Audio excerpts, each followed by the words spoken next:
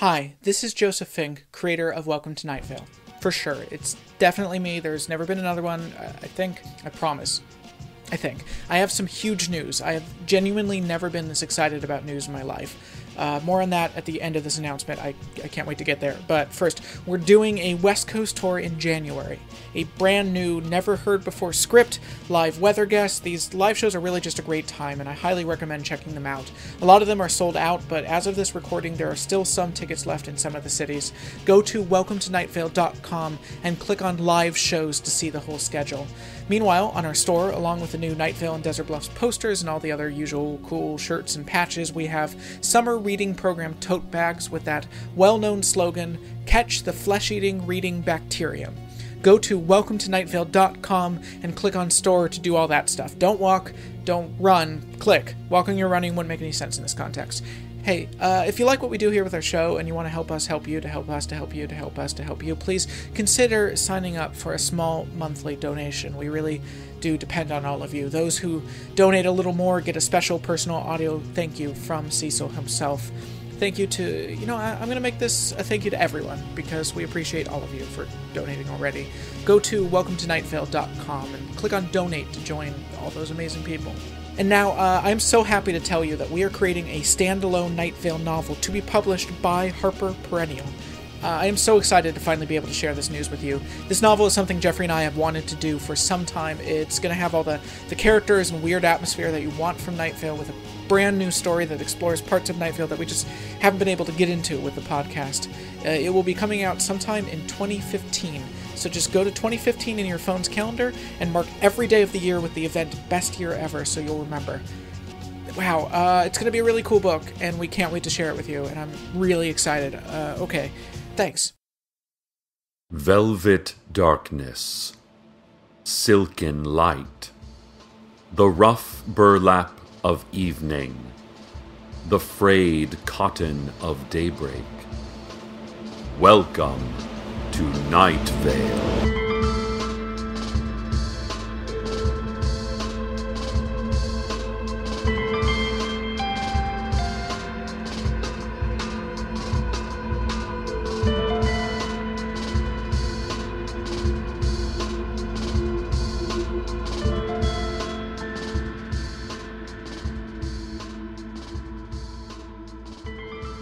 First off, welcome back. Everything is fine. Nothing happening, if you know what I mean. You shouldn't know what I mean. If you do know, you should forget. I'm not going to mention anything, and you're not going to hear anything. And both of us will fail to remember. No one will be named. Nothing will be referenced. And so, listeners, today is an exciting and important day in Night Vale. The Sheriff's Secret Police are holding their annual auction of contraband and seized property to benefit their purchase of balloons, birthday candles, yellow cake, and a piñata. They hope to raise $7.3 million, and they say the piñata is armored and will be used to crush rebellions. Personally, I love the annual auction. You never know what sort of fun stuff might come up. The catalog has so many interesting items. Let's see. Lot 1 is an all-clad dinnerware set. 8 pans in cast aluminum for perfect distribution of heat, new in the package. It's just waiting for you to season it with a dollop of olive oil and start cooking for friends and family. Regardless of how no one comes over anymore after the last dinner party, when your mother drank all the Chianti and announced you never lived up to your potential. At least, that's what the description of the lot says. Lot 2 is a glowing coin with the image of a grim, horned god on the obverse and a half-collapsed panopticon on the reverse. It's been graded MS-45 by the Sheriff's Secret Police Coin Grading Service, which in no way colludes with the Sheriff's Secret Police auction house to inflate the grade and thus the value of the coin. Lot 3 is a silver candelabra that once floated across a series of dining rooms turned abattoirs to better illuminate the flying daggers that accompanied it. Lot 4 is a set of flying daggers with maniacally detailed designs on the shaft collars. Knife collectors and maniacs alike will want to bid on those. Don't get in the way of that bidding war. Let's see. There are also carpets and some mid-century modern furniture. Oh, these are very stylish. And look, Lot 17 is a near-mint copy of Uncanny X-Men number 3, 1964. It has slight foxing on the back cover, perfect registration of the color separations, off-white pages, rustless staples, high cover gloss, and no Marvel chipping, and it features the first appearance of the Blob. Not the Blob who lives in the housing development out back of the elementary school, the fictional one. What else? Lot 37 is, Cecil Palmer. There is no description. Listeners, we'll have more on this auction as it develops. On the lighter side of the news, today an invincible, all-powerful alien presence with telepathic powers came to Night Vale to enslave us all. It planned to bend every sentient being to its will, ending violence and conflict by subjugating all of us to its omniscient telekinetic powers. Hilariously, this all-powerful but bumbling alien presence didn't know we were already subjugated to the omniscient force that's been controlling our thoughts for years. We're guaranteed to continue our violent and irrational ways, so in your face, inept newcomer presence. Toddlers of Night Vale. The Night Vale Community Preschool invites you to fulfill your potential. Commit to a new and demanding educational curriculum while exploring your ultimate dream. The same dream that every toddler has. Economic opportunity. That's right. You too can learn to be a chimney sweep. Clean the many, many chimneys of leading citizen and friendly billionaire Marcus Vanston.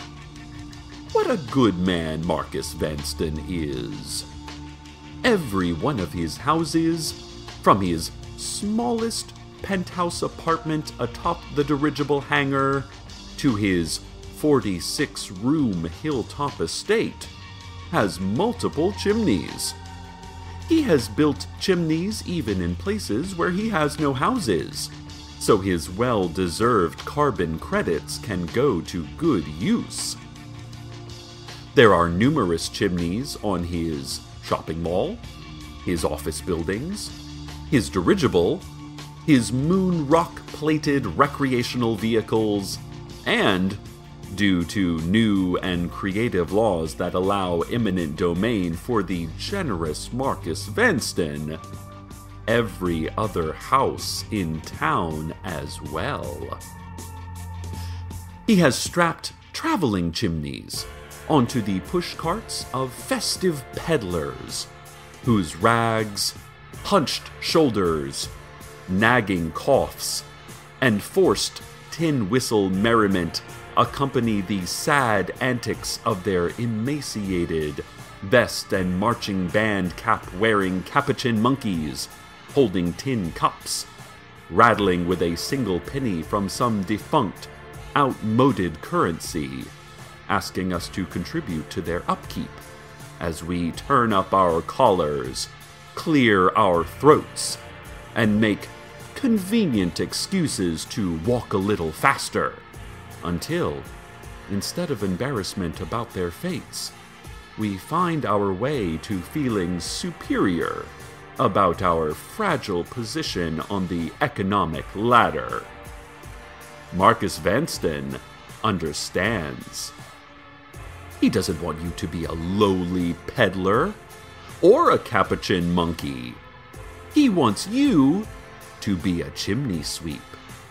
So, little ones, lower your standards, smother your dreams in carbon, and enroll in the Preschool Chimney Sweep Academy. Make good old Marcus Vanston happy for a few brief moments. An update on our earlier story. Violence has broken out among bidders in the Sheriff's Secret Police auction. Bidding has been frantic and angry. It is confirmed that there has been hair-pulling. Unfortunately, attendees have been using their bidding paddles to slap each other across the face, a motion the auctioneer has been repeatedly mistaking as indication of a new bid. Thus, Lot 1, the all-clad dinnerware set, sold for $175,000, and that's before the buyer's premium. Listeners, I have been in touch with the auction staff about Lot 37, which is of a certain interest to me. I want Lot 37. I want it badly. I asked if they might take a photograph of it and send it to me. Well, the peals of laughter that broke out in response were a cross between sleigh bells and the cackles of hunched, gray-faced court jesters. You know how that sounds. Listeners, in order to learn more about Lot 37, it's likely I will need to visit the auction myself. More as it develops. The Night Vale mayoral race is heating up in preparation for the mayoral election this next June. The faceless old woman who secretly lives in your home has taken to leaving leaflets inside the wiring and pipes of your appliances, to be found when the sparking and the shaking become so much that you must hire or capture a repair person. The leaflets are tastefully designed, with an anatomically detailed drawing of a sparrow's heart, and the simple slogan, "You are fragile, and blind, and wanting, and stepping alone into the great darkness of the future." It also has her 5-point policy platform, which is mostly interesting facts she has learned about bees. Meanwhile, Hiram McDaniels, in the interest of saving time, has taken to standing on corners giving 5 different campaign speeches, one with each of his heads. His heads have radically different personalities and agendas, leading to some discord in their messages, but they all agree that they would like to be elected, that youth sports programs are important, and that the time of the lizard will soon be upon the helpless human race. Oh, and speaking of the good-hearted and great-walleted Marcus Vanston, he has also thrown his hat into the proverbial ring. He actually constructed a special proverbial ring in the middle of town, with an LCD light display and a fountain with hourly waterspout show. And commissioned a gold-plated hat with remote-controlled hat launcher for just that purpose. As the hat flew into the ring, a 40-piece children's choir sang a song composed for the occasion, entitled, "Hi, I'm running too, I guess. Oh, I'm Marcus Vanston. Whatever. Anyway, I'm going to be mayor, thanks." Many tears were shed by onlookers, due to civic pride, and some helpful gas Marcus had added to the air supply. Well, this is starting to look like a mayoral campaign for the ages. When reached for comment, outgoing Mayor Pamela Winchell showed us a collection of mosses and explained the songs that must be sung to each of them for proper growth. Hey kids, ever go walking in the woods and wonder whether a fairy ring of mushrooms is poisonous? Well, look at its center. If there's a body, no older than yourself lying there, the ring is perfectly fine. If the body is also screaming, the ring is perfectly fine. Everything is perfectly fine. There is nothing under your bed. There is nothing in your closet. Your parents are most likely actually your parents, regardless of what the faceless old woman who secretly lives in your home might tell you. Do not fear the black helicopters or the black windowless school buses that circle your block at night. You need not be afraid of the boogeyman. There hasn't been a sighting of a boogeyman for several months, or at least a couple weeks. And yes, you will die, but probably not until everyone you know is already dead too. Your parents, your friends, your pets.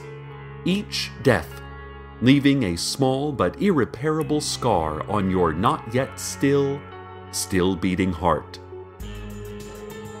The living tell the dying not to leave, and the dying do not listen. The dying tell us not to be sad for them, and we do not listen. The dialogue between the living and the dead is full of misunderstanding and silence. There's nothing to fear in oblivion, unless of course your consciousness survives death. If so, it would be reasonable to fear the sensation of consciousness without senses, suspended alone in the cosmos, with no one to hear you, and no way to make yourself known. No reference point for counting time. A count that does not matter anyway in a literal eternity. You might wish that you still had a corporeal form, only so that you could make your mouth move to express your terror, to make the universal form of a terrified scream, the form of a letter O. But you won't be able to. You just won't. This has been the Children's Fun Fact Science Corner, brought to you by shame, loneliness, and the letter O. I have been told, listeners, that the auction has descended into chaos. Michelle Wynn, owner of Dark Owl Records, having bid on a sealed box of Elvis Presley 45s, opened the box to find it was in fact a box of Elvis Presley's 45 caliber revolvers. The upended box has made bidding much more treacherous. Mayor Pamela Winchell, interested in Lot 28, a gently used 5-cup coffee maker, has begun laying down suppressing fire over the ducked heads of anyone trying to outbid her. Despite this, I must enter the auction house now myself, taking my life into my hands even more than usual. Lot 37, Cecil Palmer. I must know. I must bid. I go now, listeners, to await the crying of Lot 37. As I go, you go to the weather.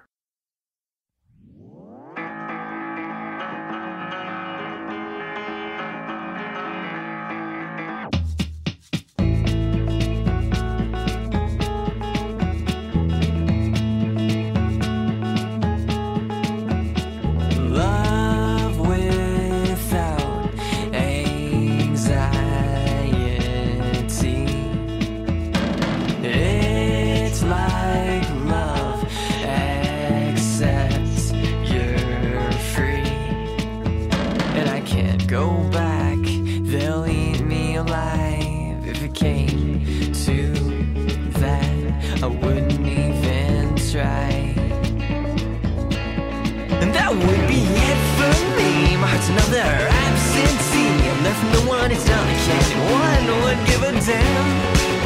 But I'm trying to stick to Freud. I'm lying low and I feel that void with anything that I can show to prove. Not a waste of space. I don't need to be proud of me. I just want you to see why I continue to leave.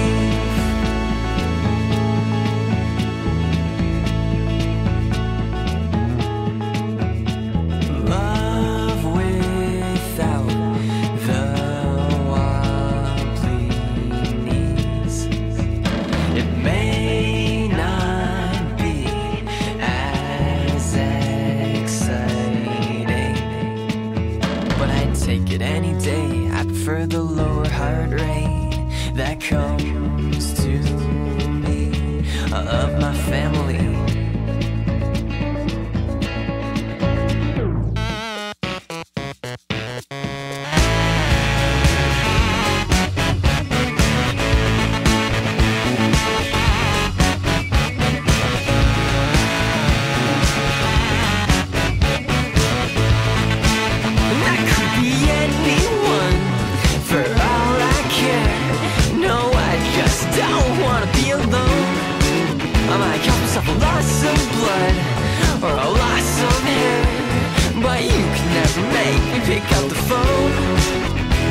That doesn't mean your love has got to be lost on me.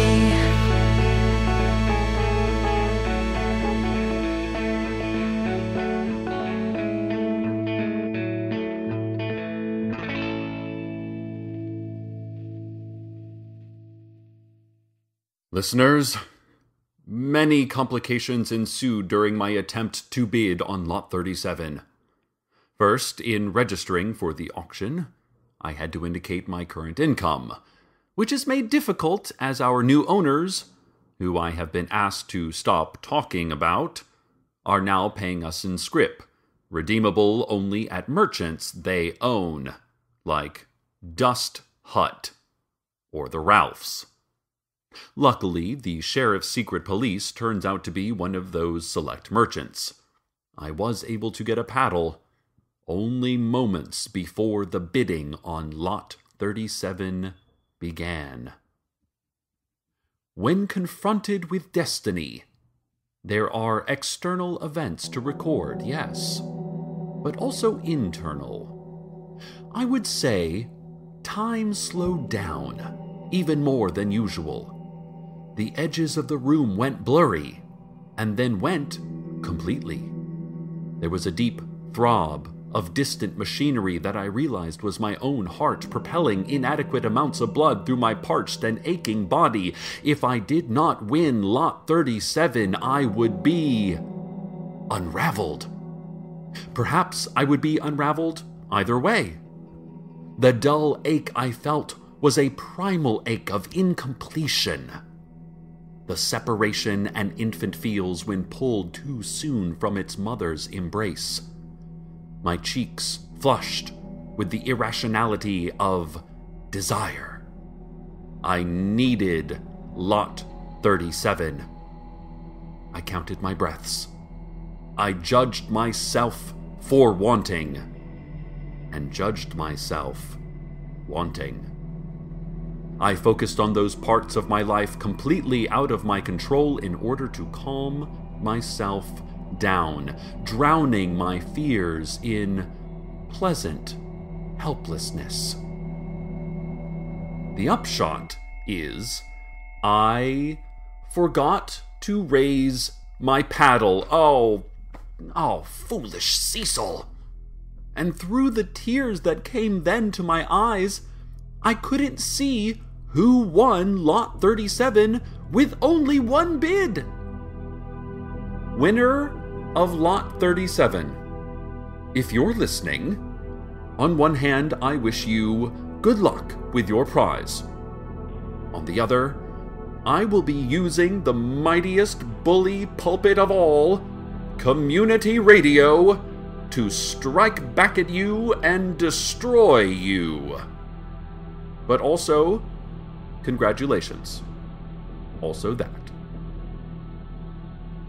I am authorized to tell you that the Sheriff's Secret Police have declared the auction a resounding success. In celebration, they deployed the piñata, to the screams, presumably delighted, of everyone in attendance. The winning bidders walked away grinning, laden down with trinkets and trophies that reassured them with the cleverness of sheer acquisition. The Sheriff's Secret Police went on to say that objects are invested with mana, magic power caused by the dangerous ideas of property and ownership. And holding on to them is our attempt at having something that will never let us down, even though eventually all will. People leave. Parents leave the room. Lovers leave your life. You leave the world. We clutch teddy bears first, then dolls, then sports jerseys and automobiles with hand-sewn leather and excellent gas mileage, as if that were something permanent. The Sheriff's Secret Police gave a great cheer in honor of constant decay and the inevitability of abandonment. Listeners, accumulating objects is just a way, we hope, to turn back the grim specter of death. Thank you for your participation in this auction and for your hope that making a certain purchase, all-clad cookingware, a candelabra, a comic book, a community radio show host, would render you anything more than mortal. I go now to find myself, or to find who has myself, or to find someone that might make me feel better about what has happened today. I'd take that last one, honestly. I'd take that honest last one. And so, dear listeners, and whatever unknown person or entity that is now the owner of Lot 37, I bid you a farewell, the fondness of which is determined by your place relative to mine in my heart. Stay tuned next for our popular home medical program. Yes, that's probably cancer. Good night, Night Vale. Good night.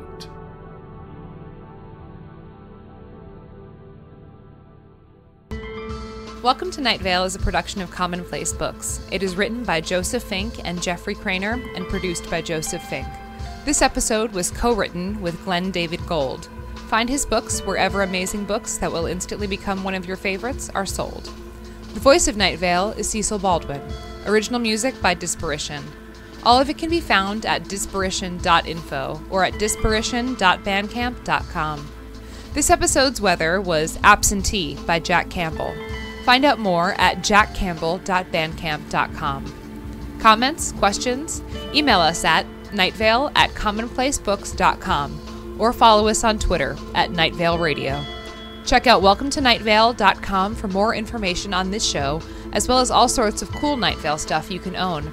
And while you're there, consider clicking the donate link. That'd be cool of you. Today's proverb: listen, I'm not a hero.